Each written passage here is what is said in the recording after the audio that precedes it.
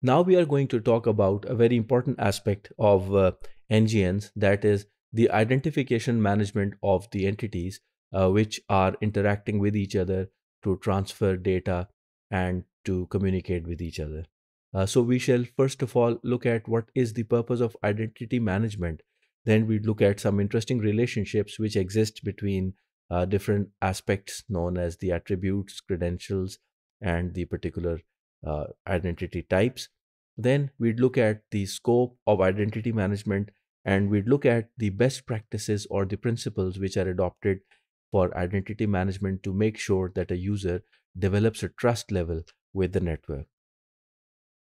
So, as a next generation network, a vendor or a service provider or an operator has to provide identification management according to some functional architecture. And this is where the identity management framework comes into play. Um, it uses very important information regarding the network and the user to offer certain services purely from the business and security viewpoint. The information that a user can offer is the user subscription, the location information, the policy that governs provisioning certain security and business related services, access to that user, and the presence of user in a certain proximity at a point in time. There are certain network elements which play their role in offering identity management. These include the HSS, the uh, call control functions, and the service border control, the session border control. The identity information is essentially from multiple angles and dimensions. For instance, the identifiers of the IDs themselves, then their credentials, and then the attributes. Uh, all these identities and their aspects actually refer to the entities which are involved in the network.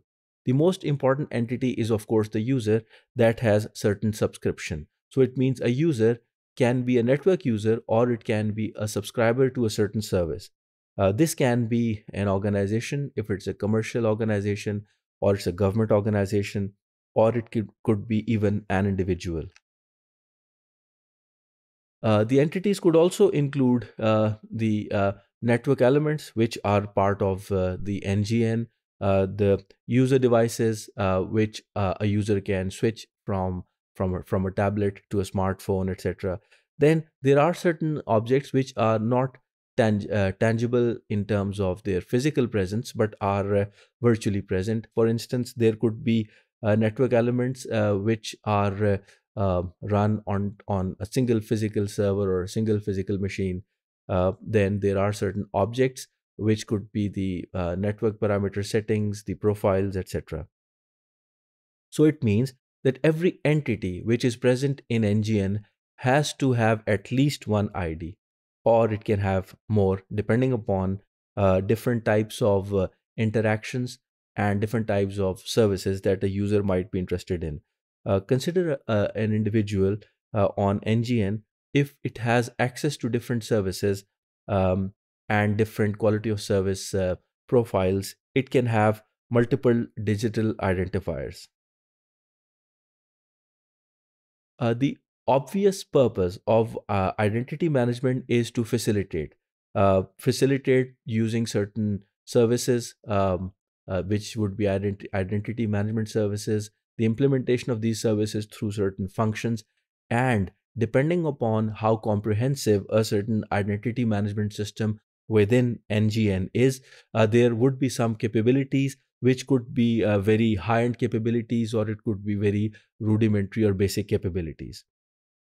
So the IDM actually provides business and security applications with certain services.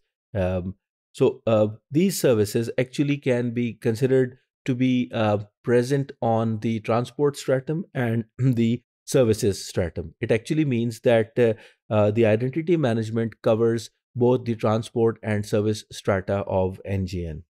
Let us look at the overall identity management as a relationship between the business and security applications and the identity management functions and capabilities, and the definitions that we have just looked at in the form of identifiers, credentials, and attributes. Let's look at the top first. So we have the business and security applications. For instance, we have multimedia application, IPTV, security protection, access to certain resources.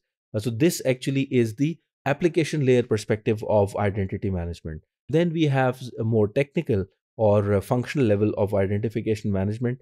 That is how the information is managed in the form of database, how is it organized in the form of a tree, what is the basically authentication mechanism to have access to the IDs of users or group of users, what is the assurance mechanism that this ID management system is going to be reliable, trustworthy, how the identity management systems can be discovered, and how can an endpoint exchange certain credentials and important information with the identity management system, or how one IDM can interact with other IDMs. Then the last part, which is of course the part, is the entities. If we look at the entities, these entities actually have certain identities. The identities are marked through identifiers, which are the physical IDs of, for instance, service provider, IP address, account number of a certain subscription.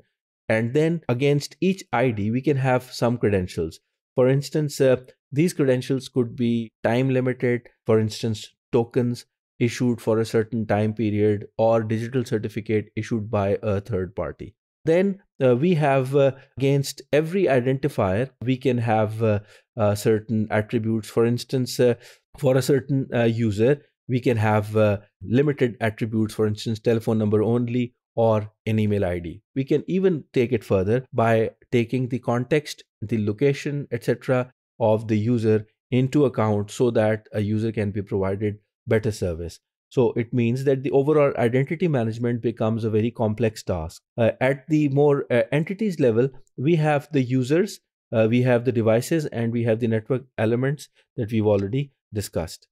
Let's look at the identifiers in a little more detail. Depending upon the subscription information, an identifier is issued. An identifier can actually differentiate between the access which a user is entitled to. For instance, if it's a residential user or an enterprise, then the network elements through which the connectivity is provided need to be identified, and the service provider amongst a multitude of operators and service providers needs to be identified, and this is typically done through the URL or the domain name that identifies a certain service provider.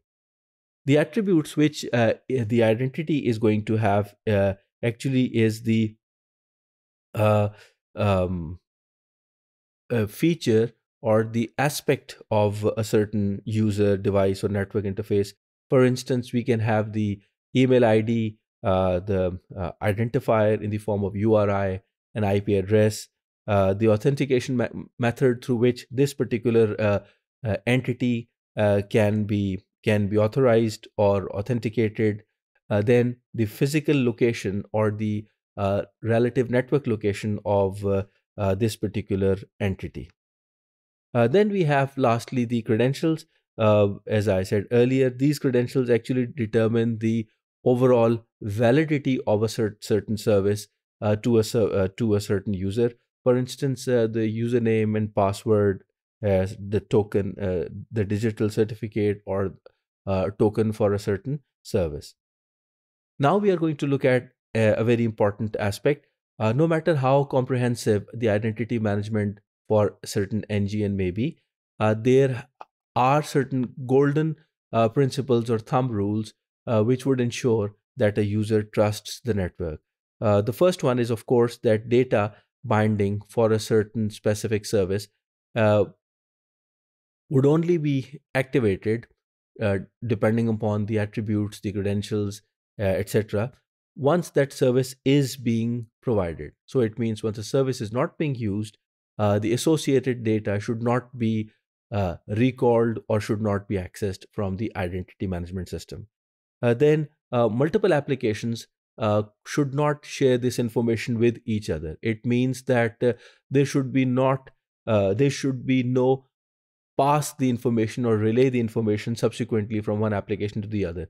This is going to result into secure information leakage. So even if it has to be done, it has to be done through explicit users' consent. Um, so it means that if multiple applications are going to use certain identifiers and certain attributes and credentials, these have to be accessed from the IDM system, and this transaction has to be recorded so that it is known who accessed what information regarding a certain user at a point in time.